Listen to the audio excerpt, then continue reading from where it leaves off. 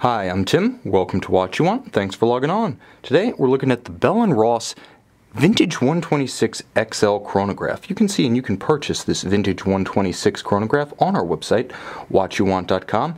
And if you enjoy these videos, please subscribe to our YouTube channel, Watch You Want Inc. Now, the Bell&Ross Vintage 126 was the next evolution of Bell&Ross's watches after the Great Instrument series that started in 2005. As of 2010, Bell&Ross began to tack towards a vintage angle, starting to pay homage to the great technical watches of the past, while continuing to push the limits with the Instrument series. And the 126 XL represents one of the most wearable and versatile of the new line. You can see on my wrist 6 1/3 inches, 16 centimeters in circumference. The 126 XL does in fact live up to its name. Vintage perhaps in spirit, but contemporary in its wrist presence. 52 millimeters from extremity of lug to extremity of lug.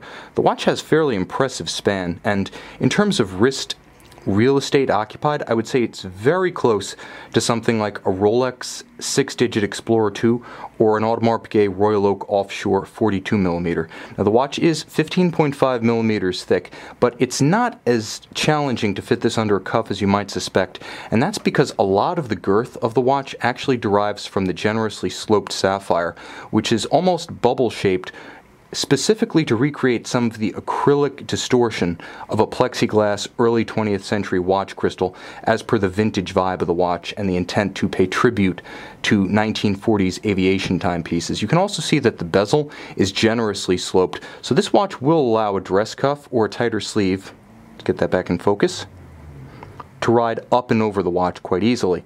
Now, in terms of comparison, I would say this watch wears a lot like the so-called 146 case Jaeger-LeCoultre master compressors of the 2000s. And if you look at the watch in this profile, the lug shape is very similar. Honestly, if you gave me a blind test when I'm a little bit groggy, I might say that's the JLC master compressor case from the side. And that is a very wearable case, so we're off to a great start. Now, you can see that the strap is of outstanding quality. Featuring semi-conforming spring bars, it does close the gap between the end of the strap and the flank of the case, so aesthetically it's very pleasing, but at the same time it allows unlimited flexibility. As long as you have that articulation, it's easy to fit the watch around a smaller wrist. Now, it's aviation style, so calfskin leather. It's generously bolstered, so it's got a little bit of swell as it approaches those massive lugs, and a vintage style patina contrasting stitch. The clasp is very impressive, being both brushed stainless steel, double deployant, and, thanks to impressive twin trigger release, very secure when closed. You can see the inside with the intricate trigger release system speaks to just how much thought and effort Bell&Ross put into making this watch secure and confident when closed on the wrist. You can also see that the brushed finish, like the case itself, is quite muted and gives this watch a little bit of a stealth effect. This isn't something that's going to be used to light a rescue beacon from 15 miles away. This thing doesn't gleam and flash so much as it glows. It's kind of a slow burn effect, and you can see that the dial itself really is the highlight. Framed by a gorgeous 24-hour concave chapter ring, it transitions down from the bezel to a dial best described as 1940s vintage. You have the bicompax chronograph layout. Let's get the chronograph ticking. You can see the unique pump-style chronograph pieces, oversized but yet in their form evocative of vintage imagery, and all of the calibrations. Now, this is true to Bell&Ross's modern tradition as much as any historical predecessor. All of the calibrations are easily legible.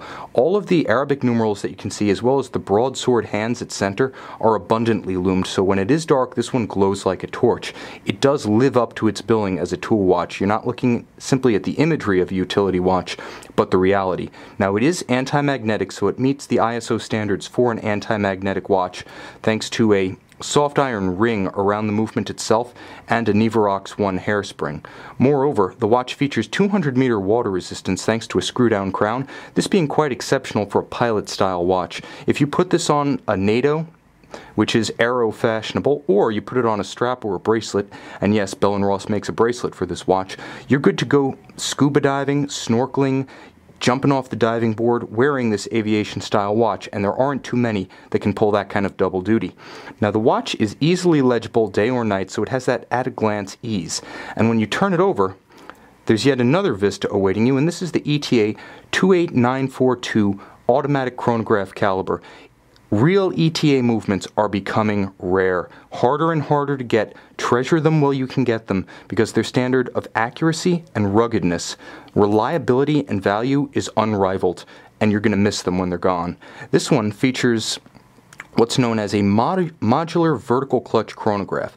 So if you do want to run the constant seconds full time, you have that vertical clutch resistance to wear. There isn't a separate chronograph drivetrain engaged.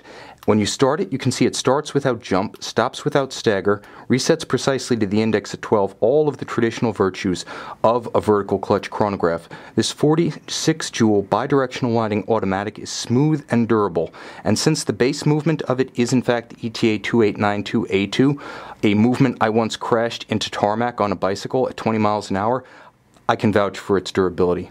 You can see this durable, evocative, and yet thoroughly contemporary Bell&Ross Vintage 126 XL chronograph in stainless steel on our website, watchyouwant.com.